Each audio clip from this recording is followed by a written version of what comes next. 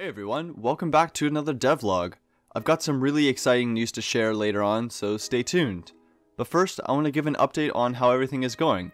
These past few weeks have been quite daunting to say the least. For starters, it's that time of year again for me to start thinking about school and course registration, so that's been giving me quite a lot of stress.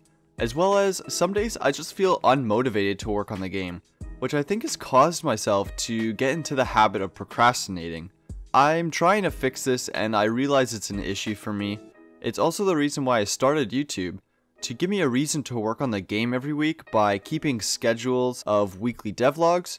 Well, since my last devlog was 3 weeks ago, I haven't been sticking to my word. To hopefully make it up to you, next week I'll be hosting and participating in the first Collab Jam, which is a collaboration with Krevs, Avalon, the Techpreneurs, and Takelime.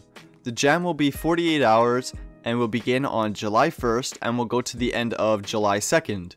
Feel free to join if this is something you're interested in. Links to everyone's channels and the jam will all be in the description. Alright, let's get into the changes I've made since the last devlog. The ladybugs now have health bars. I've made it so that the health bars will only appear once you've dealt damage to them, as well as I've tied the visibility range with the health bars.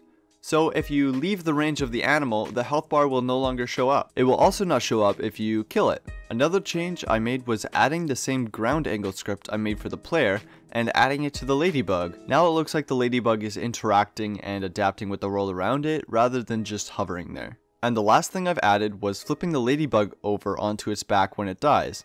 Surprisingly, this took the longest time to implement, as I had to make sure it was still properly reacting to the angle of the ground as it flipped over. I did have troubles with this because 3ds Max and Unity use two different axes for the up direction, so importing between the two can become difficult at times. This time I forgot to enable the y-axis up option in 3ds Max, which caused a lot of headaches when it came to rotations. Also, we just hit 100 subs, which is unreal, and I'd like to thank you all for your support. The Discord server is also up and running, the link will be in the description, and as always, I'll try my best to respond to all your comments and suggestions. Thanks again for watching, and I'll see you later.